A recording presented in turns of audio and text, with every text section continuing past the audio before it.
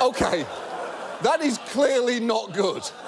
On the list of all-time bad morning after Googles, that's got to be up there with what is a swastika and also how do you remove a tattoo?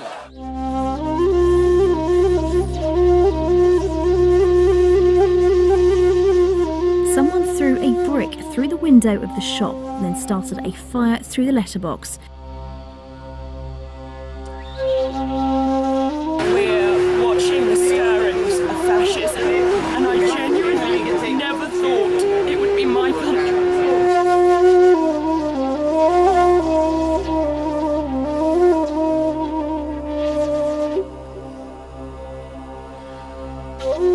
Here's the most interesting one, though. You have a Romanian newspaper. It's not the government, it's a newspaper called Gandul. I'm obviously not British, but I wanted to see how the process works, so I applied to be adopted.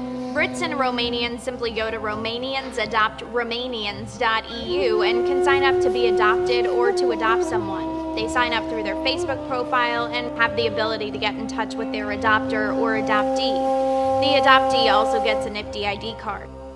If I were to be adopted by a loving Romanian family, we might just get, does it sound good? Does it have a nice ring to it? Douglas Herbertescu. I think it has something charming about it, Doug.